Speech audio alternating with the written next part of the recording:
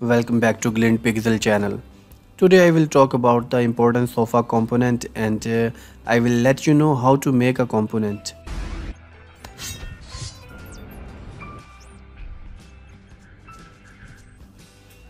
So first of all, let me create a small design. Then I will convert it into a component and will let you know how you can enhance the usability of a component. I am creating a small design. As you can see, this is a circle and I will add a font awesome icon here.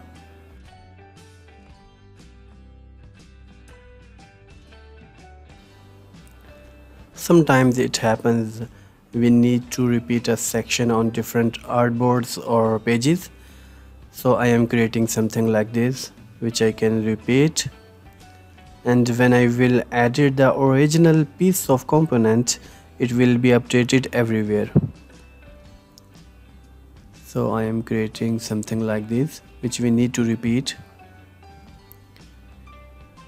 So this is my icon, adding a headline under it.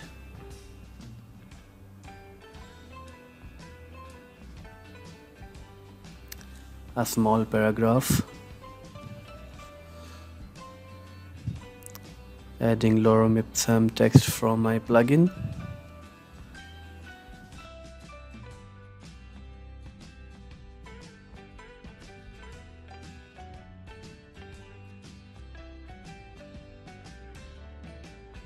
Let me complete a small structure. Then I will be making a component. Let's add a button at bottom.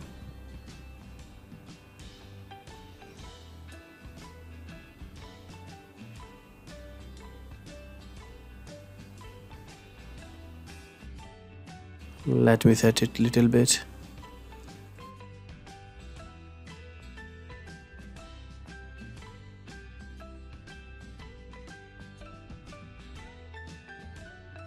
I have added two colors in my color palette.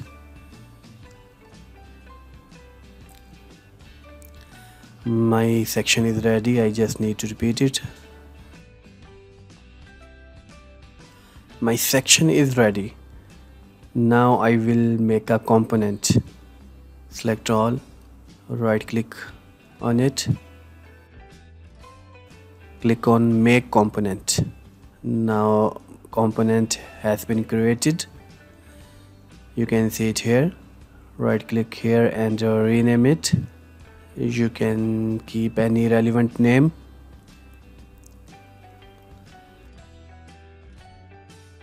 You can see it looks like a group object. I am repeating it on my artboard. You can see there are three pieces of my section. Let's add icons for the rest of two sections.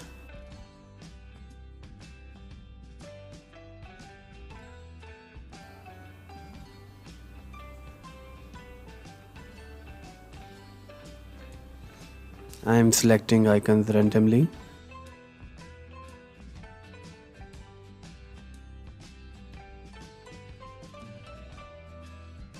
I just selected the circle and changed the color for the circle. You can see the rest of two sections are as it is. It changed only the color which circle was selected. If I will select a complete component and will change the color, so it will apply on the full component like header, text and button. You can see like this. But if I want to change only the circle, a specific area color, you can see it has been updated everywhere. If you want to do this, we need to play with the original component. You can edit the color like this. You can notice wherever this color was calling, it has been changed everywhere.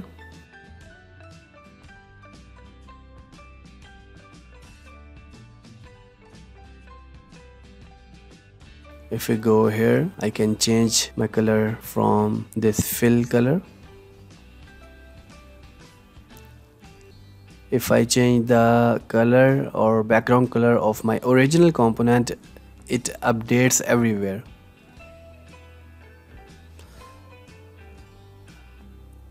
Let me change the color for this button. You can see this button is the part of original component, so it has been updated everywhere. You can change like this. But if I want to change the color of any specific component other than the original one, I can do this too. I have taken the duplicate of my artboard to increase the number of sections.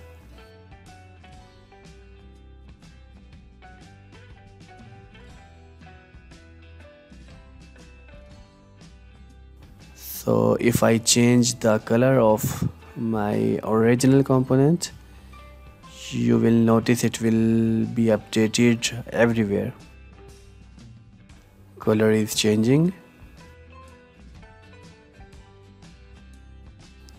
You can notice the circle color has been updated.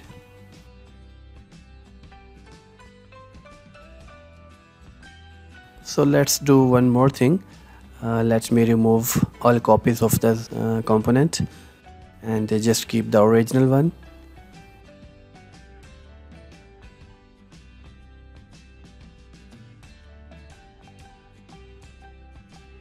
Now let's take the duplicate artboard, multiple duplicates of the artboard.